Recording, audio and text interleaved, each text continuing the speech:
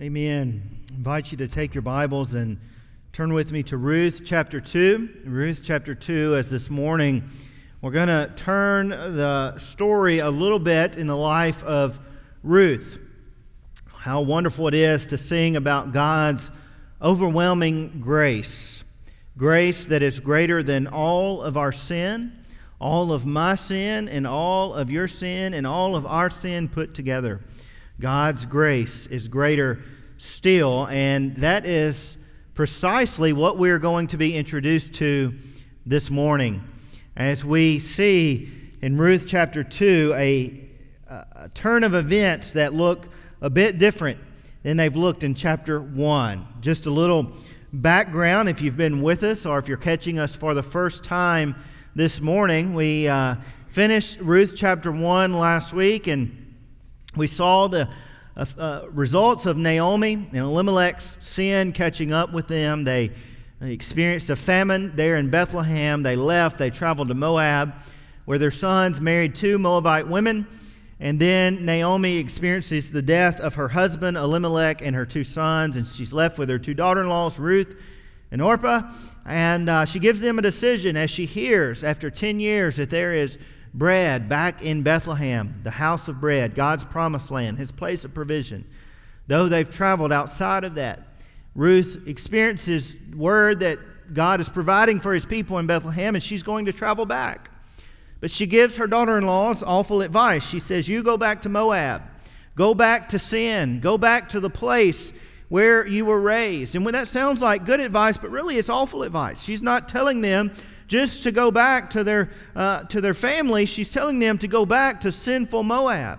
Instead of journeying to the place where they would experience God, Yahweh God, and God's provision, she says, go back. And we see Orpah having a lot of emotion, but she chooses to go back to Moab. Emotion in worship does not mean we're following God. You can have emotion, but your emotion better lead you to cling to God, and that is what Ruth does. She clings to Naomi. She tells Naomi, where you go, I will go. Your people will be my people. Your God will be my God. Where you die, I will die, and there I will be buried. Ruth's declaration was not just faithfulness to Naomi, it was faithfulness to God. And as we pick up this morning in chapter 2, we are going to see the blessing that comes from Ruth's decision, not only to her, grace in her life, but grace that comes through her to Naomi as well. Remember in chapter 1, Naomi has turned into a bitter person. Her name means pleasantness. But she tells in chapter 1, in verse 20, do not call me Naomi, but call me Mara, meaning bitterness, for the Lord has dealt bitterly with me. She blames God for her problems. And we're going to see, despite all of these misunderstandings, all of the faults that Naomi has, and all of the blaming God that she has done, God's grace will be bestowed upon her. This morning, before we go any further, I want you to know, no matter what, you cannot out-sin the grace of God. No matter what. It doesn't matter if you're living in sin right now, if you've been living a lifestyle of sin opposed to God and God's Word. It doesn't matter if you're in a heap of trouble paying the prices for your sin. It doesn't matter where you are in the past, where it's brought you today. God's grace is present. God's mercies are new every morning. And God does not want to withhold His grace from you. Well, let's look at Ruth chapter 2 and see what God's Word tells us about this grace we know. And we're going to look at the whole chapter, but we're going to break it up this morning a few verses at the time. So let's look beginning in verses 1 through 3. It says, Now Naomi had a kinsman of her husband, a man of great wealth of the family of Elimelech, whose name was Boaz. And Ruth the Moabitess said to Naomi, Please let me go to the field and glean among the ears of grain after one in whose sight I might find favor. And she said to her, Go, my daughter. So she departed and went and gleaned in the field after the reapers. And she happened to come to the portion of the field belonging to Boaz, who was of the family of Elimelech. What do we learn in the first 3 verses about Ruth's decision and God's grace in our lives today? First thing I want you to see from this passage is that God calls us to live by faith. If we're going to experience the grace of God, if we're going to enjoy the grace of God daily, if we're going to see God's overwhelming grace in our lives, we have to live day by day, decision by decision, by faith. Ruth is there. Chapter 2, verse 1. We're introduced to this new setting, new scene, if you will, in the story of Ruth. And we're told Naomi has a kinsman of her husband, a man of great wealth, of the family of Elimelech, and we're told his name, Boaz. Now, this is a little background introduction that the author of Ruth is giving us, because he knows how the story is going to unfold. He's kind of giving us a precursor, if you will, to see where Ruth is going to end up. We know from Leviticus that there was a Levitical law, which we'll get into later in the story of Ruth, about a kinsman redeemer.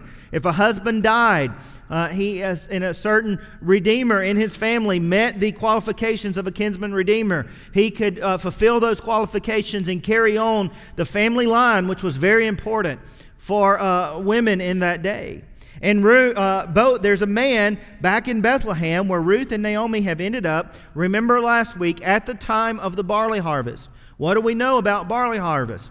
Well, barley harvest is the introduction of the harvest time. Barley is poor man's bread. Wheat is rich man's bread. Wheat harvest follows barley harvest. So Naomi and Ruth come back to Bethlehem at the beginning of barley harvest, which would experience several months of harvest time, not only of barley, but of wheat to follow. And we're going to see Ruth enjoying the aspects of all that is to come.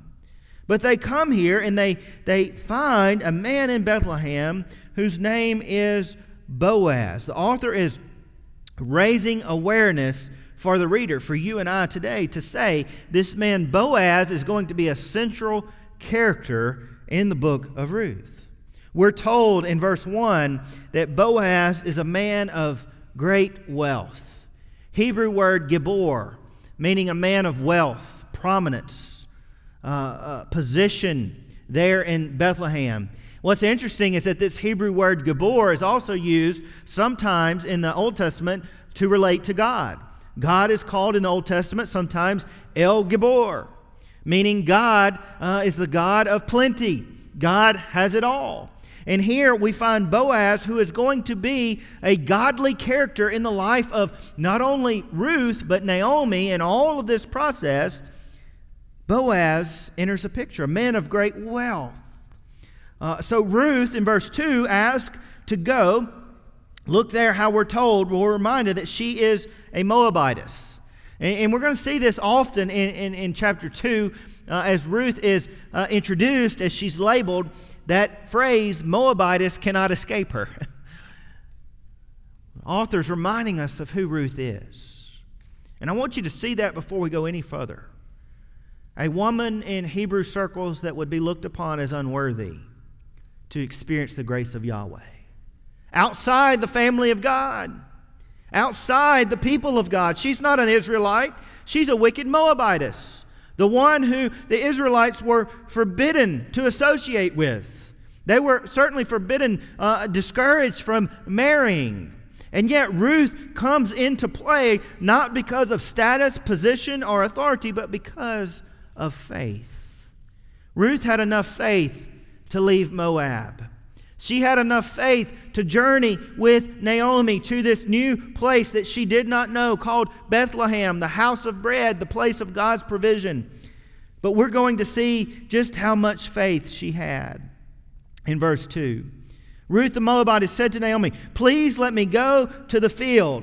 Not meaning, she did not have in mind that she had picked Boaz out to go to his field. Let's make that clear, because the text wants us to see that. Ruth is using the field, her labeling of the field, in generic terms. We could say, let me go to a field. Let me go to the field. It's kind of like us saying, let me go to the store. I don't know which store I'm going to go to, but I'm going to go to the store. And so Ruth is asking Naomi, she says, please let me go to the field and glean among the ears of grain after one in whose sight I may find favor. We see that Ruth did not know that where she was going. She did not know where she would end up. But she's saying, it's harvest time. We're hungry.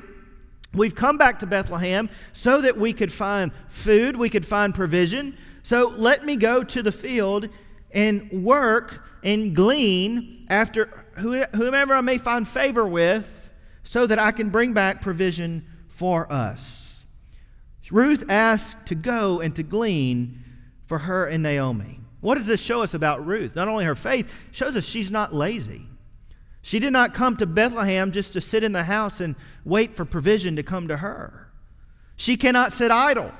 She's proactive about seeking provision for her and her mother-in-law who's not been too kind to her at this point. She's allowed her to come, but only after Ruth persuading her that I'm going. It doesn't matter. Quit telling me to go back to Moab. I'm going with you. This is my decision. We see Ruth here as being very proactive and wanting to go out into the fields and to glean after the harvesters.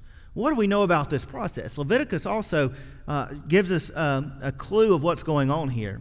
When it was harvest time in the Old Testament, it was not only Levitical law, meaning law for Hebrews, for God's people, but it was also pretty common cultural law that when foreigners, when poor people needed food to eat and it was harvest time, that the harvesters would actually be required to leave behind part of the harvest for the poor, the widow, to come along behind and to receive some food to take for themselves.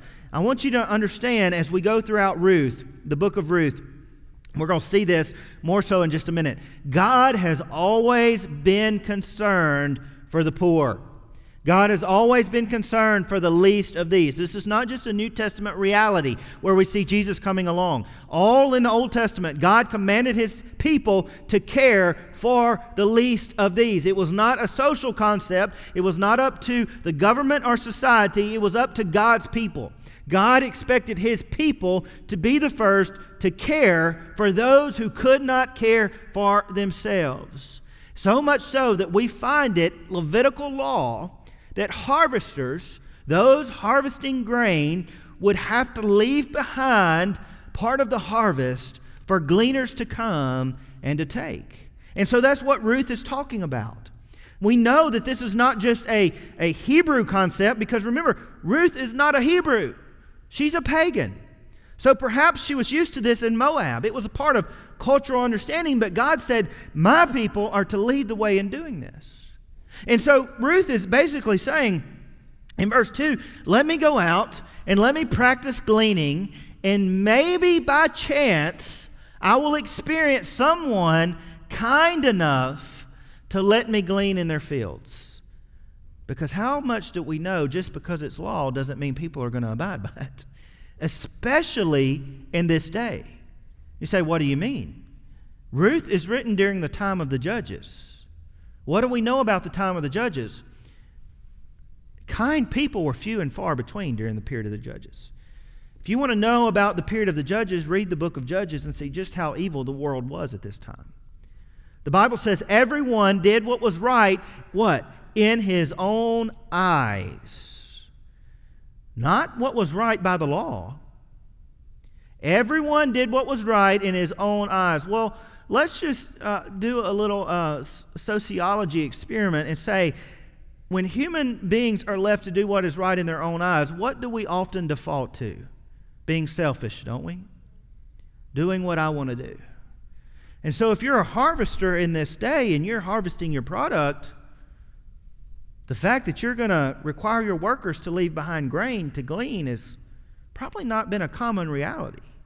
It may have been law, but human nature, especially during this period of life in the history of Israel, is everybody was doing evil. They were doing what was right in their own eyes. So Ruth is saying, maybe by chance I will happen on a field where some kind soul will let me glean just a little bit so that we will have food to eat.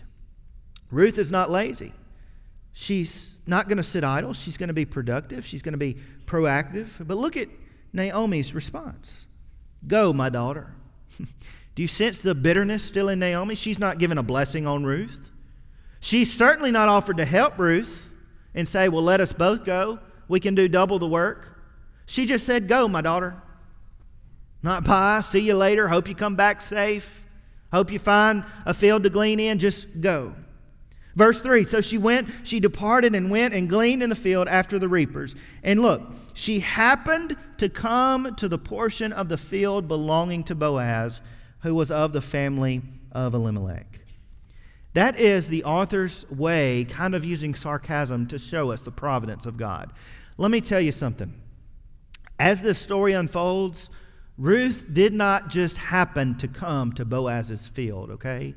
This is God at work. This is the author of Ruth giving us a little bit of sarcasm to point us to the providence of God. She happened to come to the field of Boaz. This is not something that just happened. By the way, things just happened. God is providentially caring for Ruth. God's grace is working in her life. He is bringing her to a place of, let's recount this. She set out to find a place to glean, someone who would be kind. She finds a wealthy man who has a large field and is reaping a pretty big harvest. He's a kind man. Kind men in this day and age were pretty much unheard of. They did not exist. This is the period of the Judges. Not only is he a wealthy man, a kind man, but he's Boaz. He just happens to be Elimelech's kin, who was the one who would fulfill the role as kinsman redeemer. We'll know more about that later. She did not just happen to come to this portion of field. This is Ruth living by faith, and God is orchestrating her to the exact place at the right time, the beginning of barley harvest, to the right field, the right man who God would use to show abundant blessing on Ruth. God using this Levitical aspect of gleaning to bless Ruth. God cares about the needy. God cares about the poor. God cares about the downtrodden. God may own the cattle on 1,000 hills, and He does. Everything that is of this, everything that we have, everything we possess, everything we could have is God. God owns it all, but all throughout the Bible, God cares about the poor. And not only is Ruth poor, she's a poor alien. She's not of the common faith of Yahweh God of the Hebrews. She is from Moab. God requires responsibility, generous responsibility from His people. We see here Boaz is going to fulfill the role to allow Ruth to glean in his field. He didn't have to. He could have broken the law. Ruth did not just happen here. And what I want you to understand this morning is as you live by faith day by day, things will not make sense to you sometimes. Your life, you don't know today, you don't know right now what God is orchestrating behind the scenes to bring you to the right time, the right place, the right purpose, to show you blessing upon unending blessing in your life. But I promise you this, as you live by faith, those things don't just happen. They are part of the hand of God in your life. Because Ruth chose to live by faith, and that's what God requires of us today. In fact, the writer of Hebrews says, without faith, it is not hard to please God. It is impossible to please God. And faith calls us to step out and do things we cannot do on our own. Ruth was not she was not a farmer. She couldn't provide for herself. She was in a foreign land, among a foreign people. She knew nobody. And yet she's stepping out on faith to go to a field to hope that someone would allow her to glean in a wicked time where there were not many nice people around. And Ruth's life could have been taken from her, because a lot of times robbers would come along and kill people and take what they had gleaned. And yet here she is stepping out on faith. Can I ask you this morning, where is God calling you to live by faith? What decisions is God calling you to do that is outside of your ability? You know, it's when we step outside of our ability that we really begin to trust in God's ability. If we're just doing what only we can do, then what faith is that? But God calls us to live by faith. Not only that, God calls us to live in His grace. He calls us to live in His grace. Look with me, beginning in verse 4 through verse 16. It says, "Now behold, Boaz came from Bethlehem and said to the reapers, 'May the Lord be with you.' And they said to him, 'May the Lord bless you.' Then Boaz said to his servant who was in charge of the reapers, 'Whose young woman is this?' The servant in charge of the reapers replied, 'She's the young Moabite woman who returned with Naomi from the land of Moab.' And she said, 'Please let me glean and gather after the reapers among the sheaves.' Thus she came and has remained from the morning until now. She's been sitting in the house for a little while." Then Boaz said to Ruth, "Listen carefully, my daughter. Do not go to glean in another field. Furthermore, do not go from this one, but stay here with my maids. Let your eyes be on the field which they reap, and go after them. Indeed, I have commanded the servants not to touch you.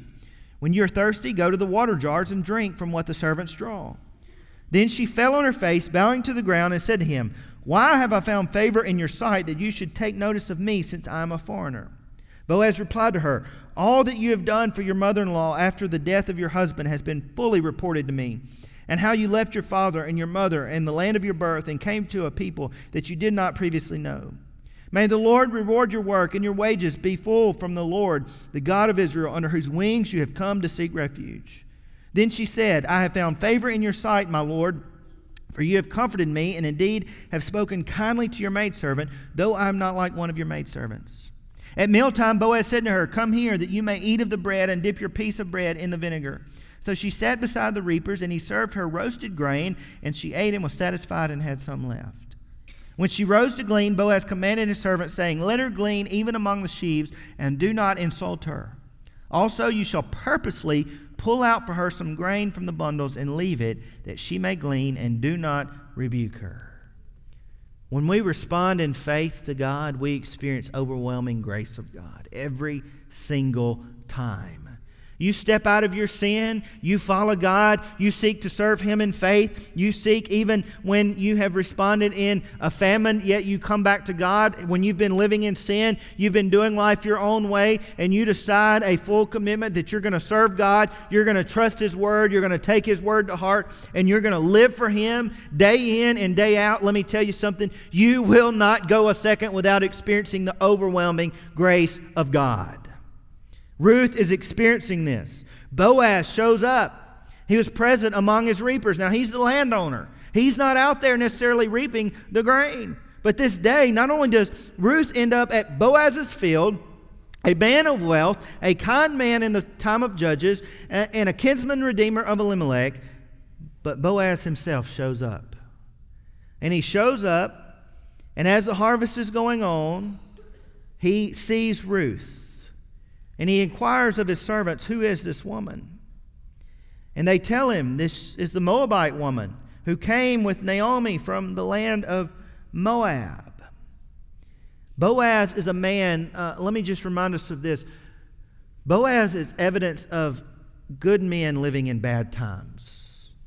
And we need to understand this before we go any further. The period that Ruth is living in, I've already told you, is extremely evil times. Some commentators say it could be much like the world today. Everybody's doing what is right in their own sight. Man, is that true of our nation? For sure. Everybody just wants to do what's right in their own sight. Forget God, forget other people, forget whatever. I'm just going to do what's right for me. And yet Boaz is evidence that it does not matter how evil of a time that we live in, God always preserves good, godly men. And can I say to those under hearing today, men and women, be those people.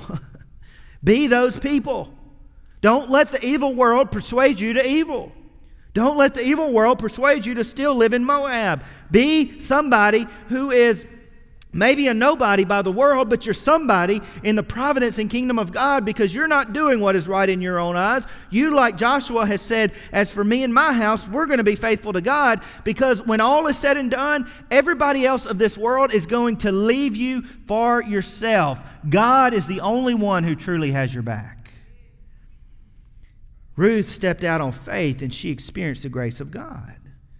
And the servant knows who she is, and he tells Boaz.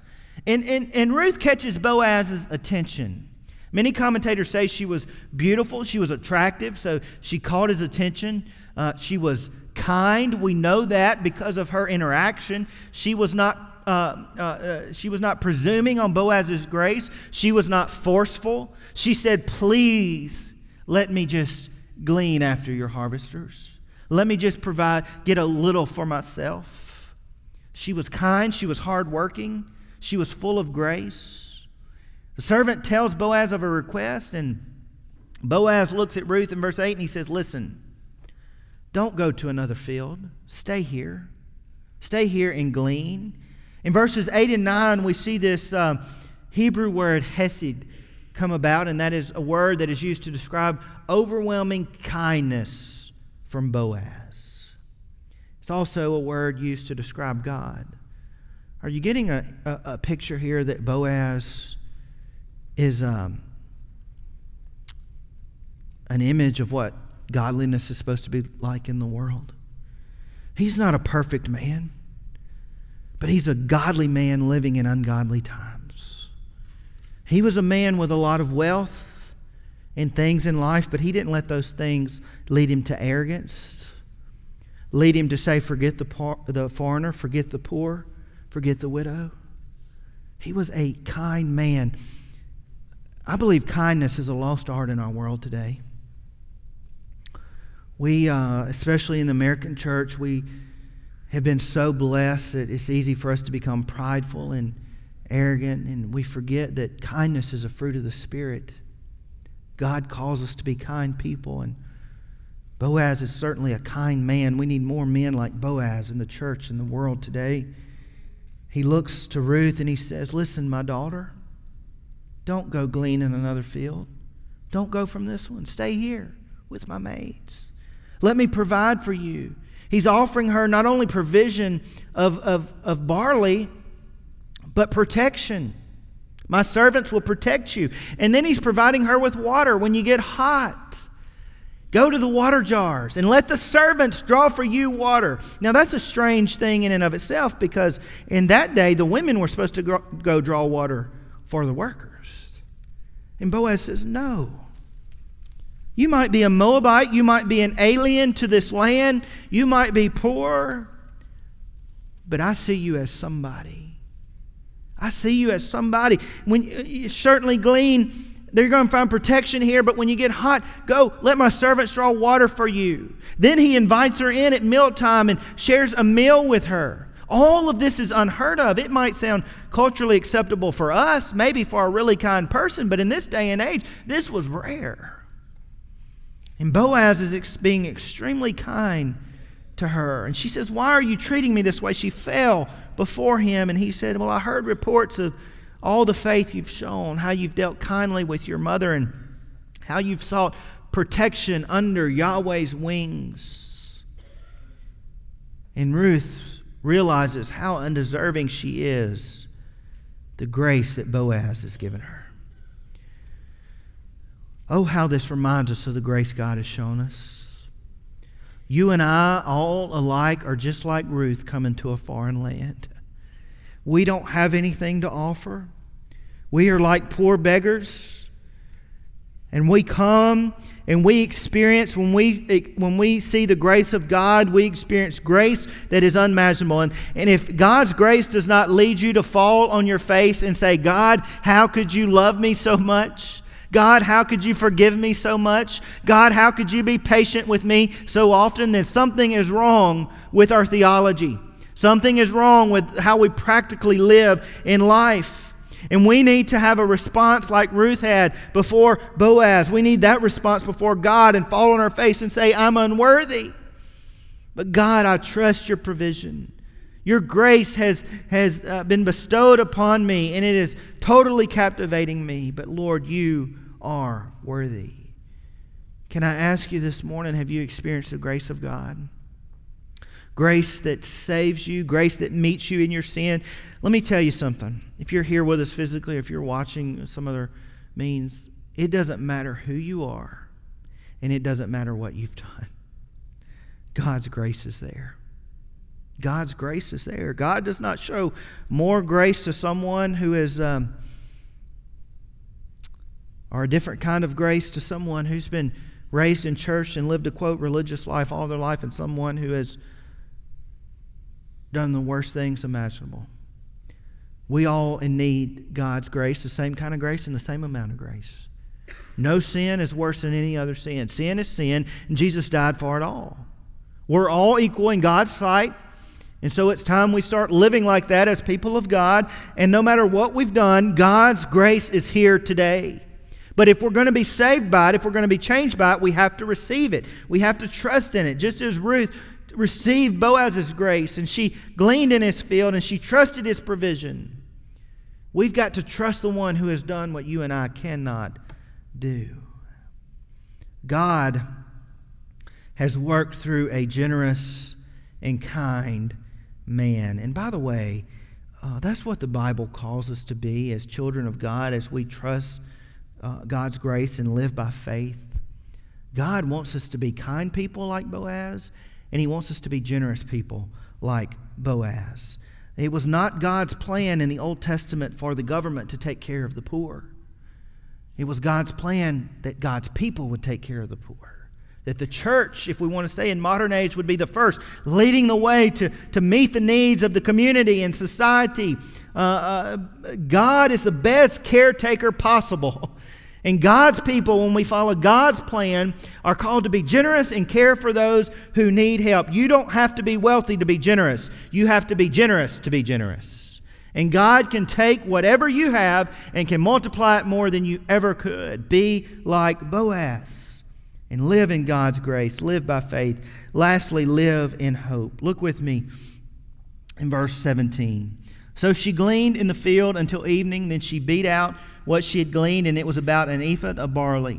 She took it up and went into the city, and her mother-in-law saw what she had gleaned. She also took it out and gave Naomi what she had left after, and she was satisfied.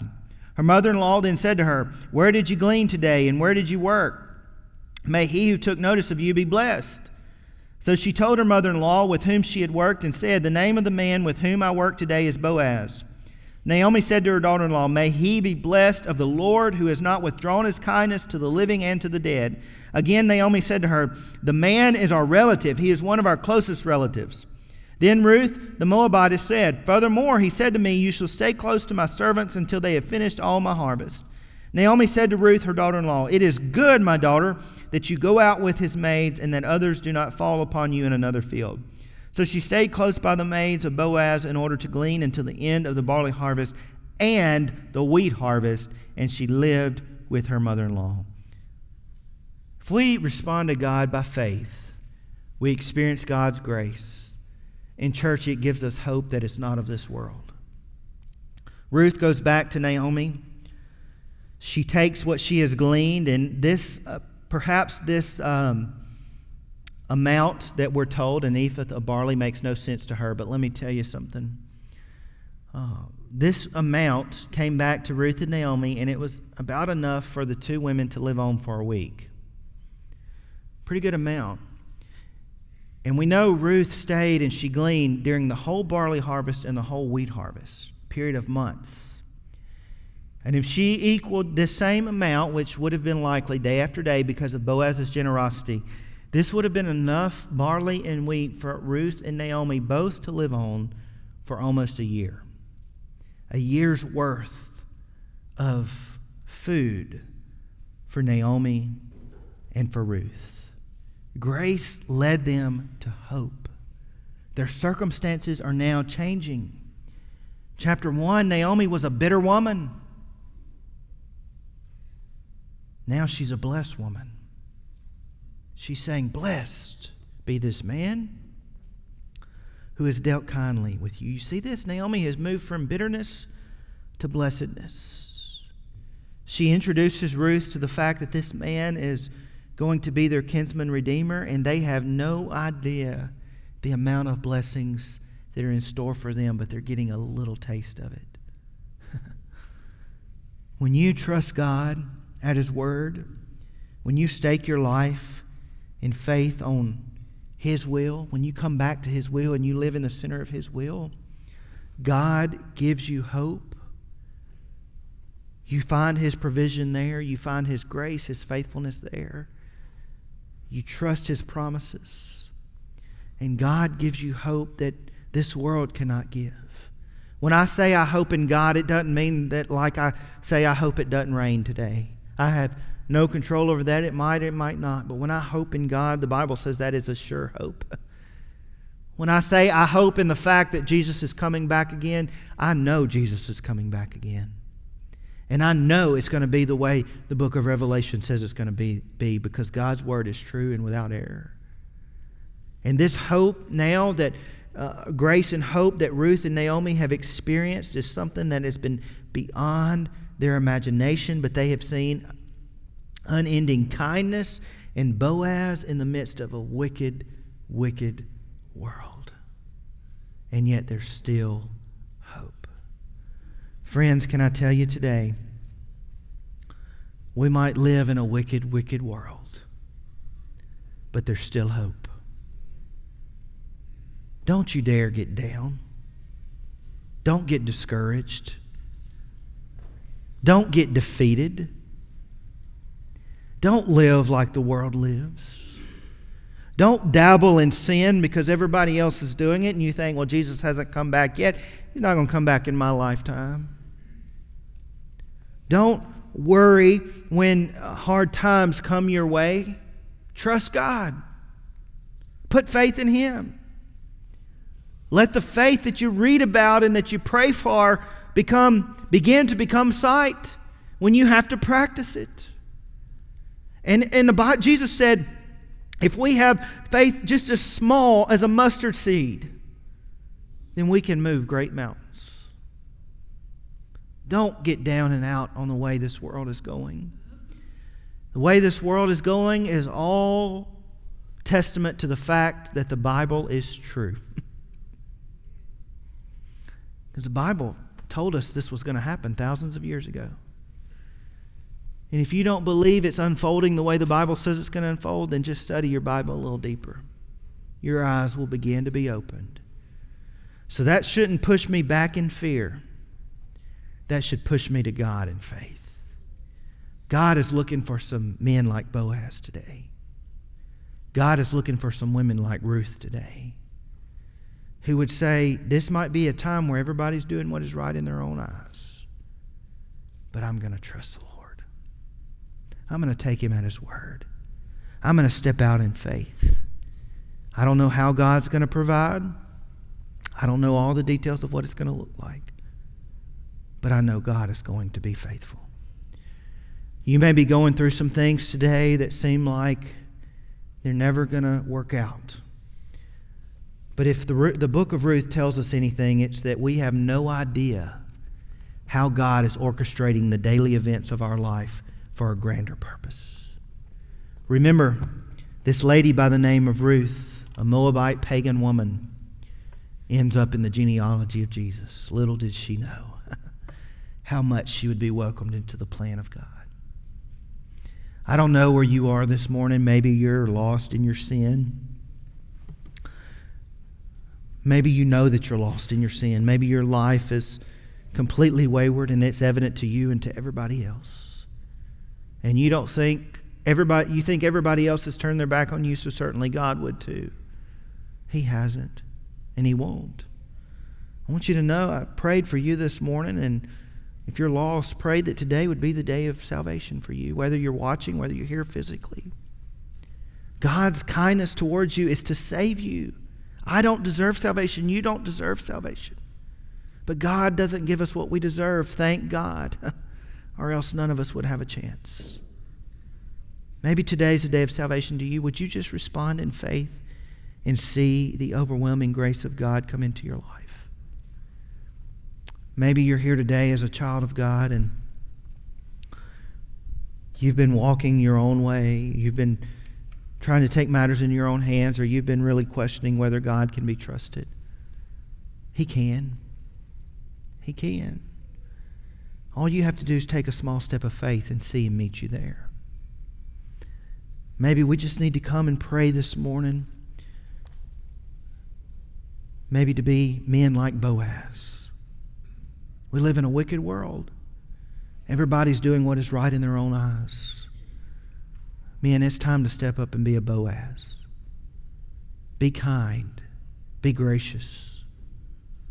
Stand on the truth of God's word. Let God use you. And that's not just going to happen if you don't pray for the conviction and God's help to make it happen. Will we just maybe have a response where we come and pray for that? Ladies, everybody's doing what is right in their own eyes. Are you going to follow? Are you going to be a Ruth and say, I'm going to leave Moab behind. I'm going to step out on faith. I'm going to trust God, and I'm going to give Him the glory by how I live my life, by how I carry myself, by how I live in faith. Would you just come and pray, maybe for conviction, because that too is not going to happen if we don't ask God daily to equip us. I don't know how God is calling you to respond this morning, but here's one thing I know. God's grace has been made completely evident before us. And no matter how much you sin, you cannot out-sin the grace of God. So leave it behind. Come into His presence. Find yourself welcomed in His grace. And enjoy walking in His abundant provision. The story's only halfway over. There's more to come. You don't know what yet is to come in your life. But it will only happen as you're in the will of God and trust Him day by day. Father, we thank You for the story of Ruth. We thank You for Ruth. We thank You for Boaz. God, how awesome to know, even as they're in Your presence today, in eternity, with all the heroes of faith and loved ones in our lives. God, we get to read about them. One day we will get to meet them. God, what a testament of faith they are to us. Whether we, like Boaz, have been living in God's plan, or whether we, like Ruth, have been a pagan outside of God's plan, Your grace is the same for both.